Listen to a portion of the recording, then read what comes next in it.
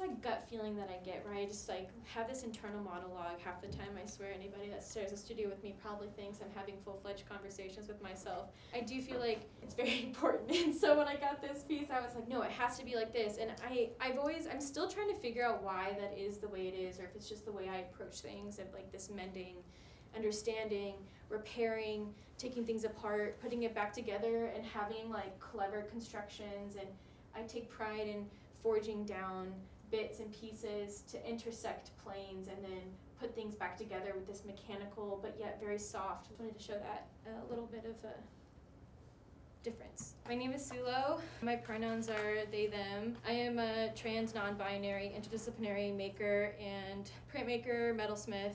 So in metalsmithing, contemporary jewelry is like a big part of our field, and I never really meant to get into it. It wasn't something that I was like, yeah, I'm gonna be a jeweler. And then when you think of jeweler, you think of diamond rings, you think of fashion and small things, and there's this whole other like niche of like making called art jewelry or contemporary jewelry. And you'll see crazy work that is just phenomenal in scale, size, and inspiration. And so I kind of fell into that. But I fell in love with it, and it was almost I had this like relationship with this material that from a past life, and it all just made sense. And I was just really good at it, and it made sense to me. It's like, I don't know, it just, everything fell into place when I was working with this material. And I also want to introduce to you my bookmaking process.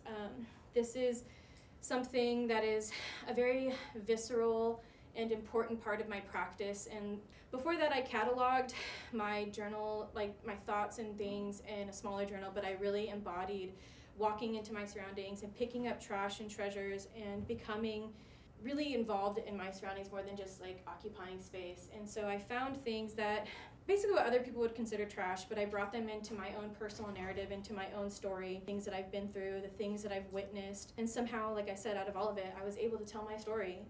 And often these book pages contain very painful memories or places that I've been to, things that are very difficult for me to explain verbally. And that's the main thing with my work, is explaining what I feel is incommunicable. Many of the things I wrote were things that were said to me by others, things that I had witnessed, and other hardships. And it was a way for me to catalog my grief and my identity and make room for forgiveness for myself. And I take everything very seriously when it comes to making, so there is no in-between for me when it comes to my practice. And so in here I realized the power my voice had in multiplicity and taking up space and embodying a space more than just putting something on a pedestal or nailing a piece on the wall. Seeing my voice take up this space in the way others reacted to it, it was overwhelming. It was this maximalism that I felt existed within my work via color and surface treatment, but seeing it this way, it just changed everything for me. And also I saw the power of my personal aesthetics coming through here in a way that I felt that I had kind of like tucked away in a box or into a book. Like, you know, like I said before, I made these book pages and they were just bound in a book, but here I saw them on the wall. A lot of the imagery that you're gonna see with my work, it's all influenced by anime, action figures, Pokemon. You'll see the walls of the gallery. A lot of it is blind contour drawings of Pokemon characters that I combined with the visual language that I have built to a substantial database of things that I pull from.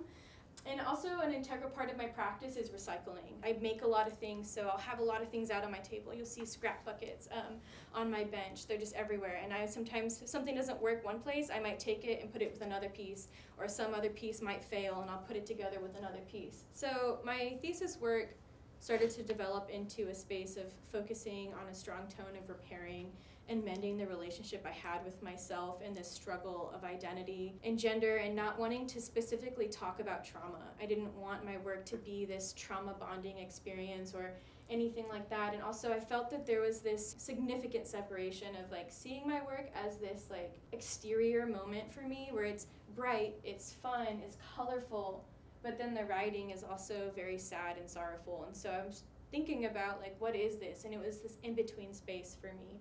And so I wanted to investigate that in-between space and how to position myself within that space.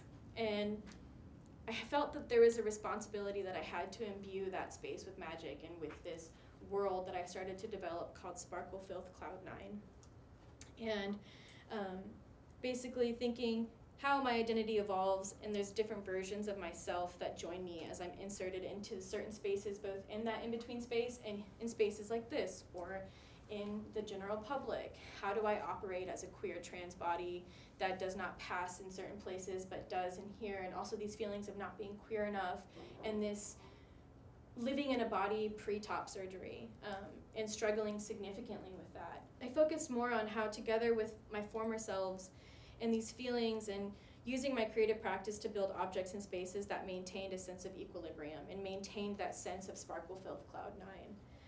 It was something that was sort of like a manifestation of homeostasis, if that makes sense. And I knew that with this body of work, I could exist safely in the world when this work existed. And this piece right here is a blind contour drawing of Hello Kitty mixed with cinema roll and some other Pokemon, I think, that has a tree coming out of its head, but I can't remember which one. And so this is when I really started leaning into that necklace format even more. But this was allowing that asymmetrical nature, allowing two separate conversations to happen on the same piece, yet feeding each other in this cyclical moment. And that's sort of how I saw the necklace. It was this ellipse format. It fed back into itself. I want to leave you with asking yourself, what is your why?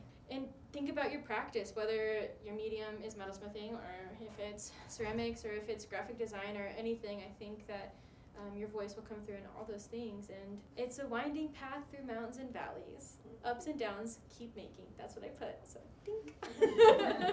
Thank you.